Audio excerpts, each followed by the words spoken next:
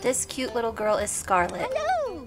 I've spent the last year getting this girl happy and healthy, but throughout her rehab she has been plagued with a mysterious illness. She was only a few months old when I bought her from the horse auction. Her mother was not at the sale and I knew she would do better throughout her quarantine with a friend. As luck would have it, this super cute little Palomino pony ended up coming home with me too. He ended up being the perfect companion for Scarlett. He was friendly and brave and allowed Scarlett to complete her quarantine with minimal stress. After his quarantine was over, I found out that this pony was a lot more broke than I had initially thought, so it was no problem finding him an excellent home. Scarlett finished her initial quarantine with flying colors. She showed no signs of illness and I thought I was in the clear. I had just begun handling her when her first issue popped up. One morning when I went to feed her, I noticed that she had pus coming down her forehead. Horses have a bunch of sinuses right there, so we figured it was just an infection. At this point, Scarlett was still very much a wild horse still, so she wasn't able to be handled. Here is a picture of the suture lines on a horse's skull, and we were thinking that the bacterial infection was draining from one of those suture lines. Strangles was also a possibility, which is a devastating disease to have in a horse this young. There were over 500 horses at the sale that day. It was very likely that Scarlett's mother had never been vaccinated, so she didn't receive the immunity necessary to fight off these infections. Another possibility that I spoke with the vet about was pneumonia. Foals are particularly susceptible to this disease and usually they need to be hospitalized, which was not an option in Scarlett's case. After weighing the pros and cons, we decided to treat it aggressively with antibiotics and try to reduce her stress load as much as possible. We wanted to give her tiny body the best chance of recovering from this mystery illness without complications, and after a course of antibiotics, she was looking a lot better. It wasn't very long after she finished her initial antibiotics that another abscess popped up. This one was on her fetlock.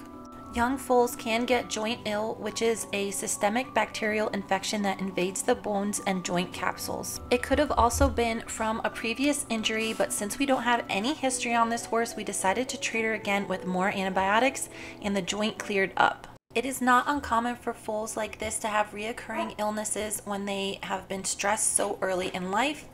But after I started handling this girl again, I noticed she had developed an abscess or a seroma on her hind end.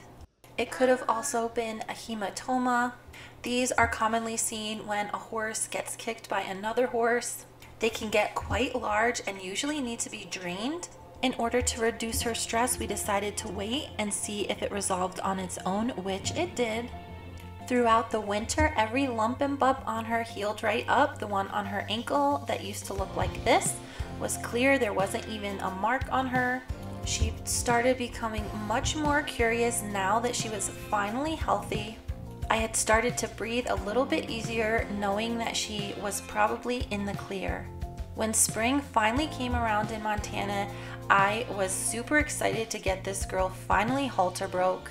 All of her downtime throughout the winter gave her the opportunity to just relax and become a horse, and then when I started working with her, she really trusted me and was able to pick up everything I taught her extremely quickly. I started daydreaming about her future as a riding horse, but then during one of her regular grooming sessions, I noticed this area on her neck.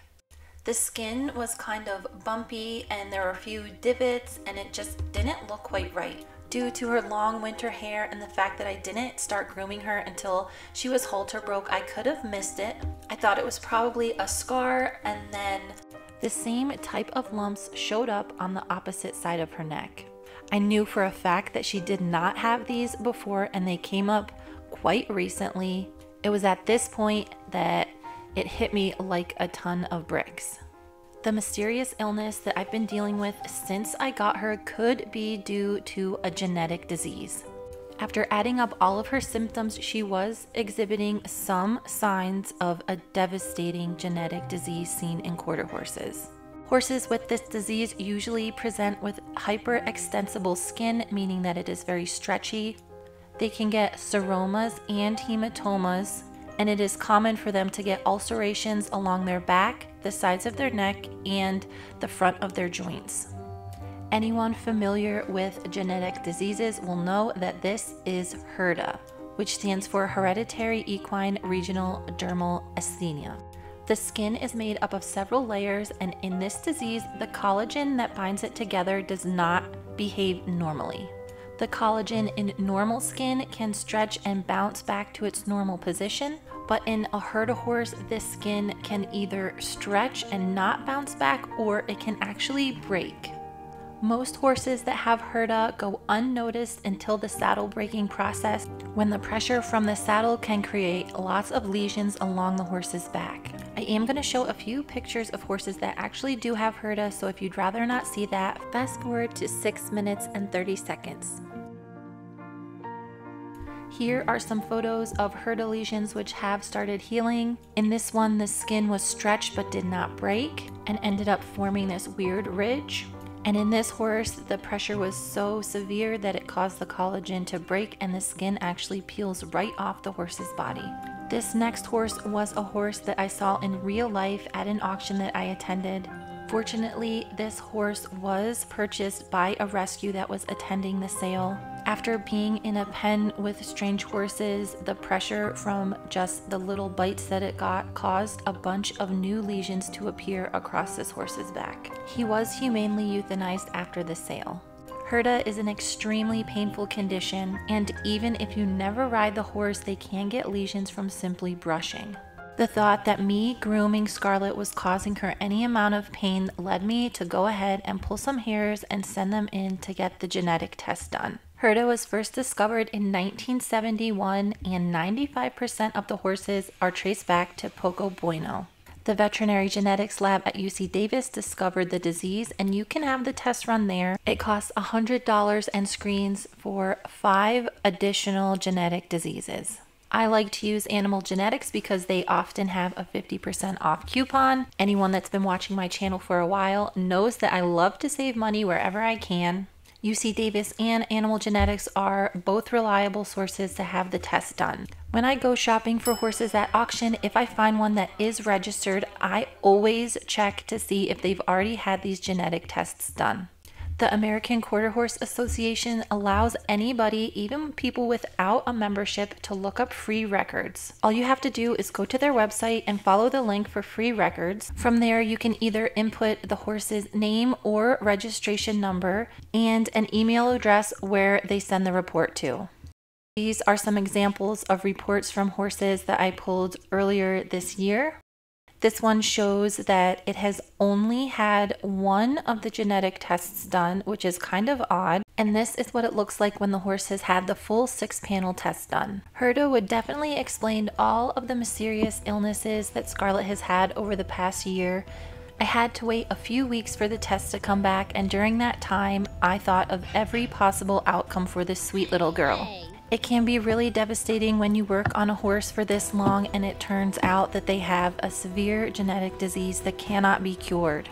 Horses living with HERDA have an extremely poor quality of life. When I finally checked my email and got the test back, I was over the moon to learn that Scarlett had tested negative for all 6 of the diseases. After receiving the test, a huge weight was lifted. I had been stewing over how hard it would be to make the decision to let one of my new favorite horses go, but in the end, that was a decision that I did not have to make. Scarlett still has the lumps on the right side of her neck, but the ones on the left side resolved themselves with an injection of steroids. The lumps on the right side of her neck are probably due to a stallion or another horse biting her and tossing her around out on the range while she was trying to survive. It is crazy to think of all of the individual things that she had to overcome to get to this point. I'm happy they ended up just being a series of unfortunate events and not something more dire. Every horse I pick up from an auction has an unknown history. Some of them take a little bit more work to get back to normal, but in the end, all of them are worth it. Now that this girl is finally on the mend, I am really excited to share more of her journey with you guys. Thanks for watching and stay tuned for the next one.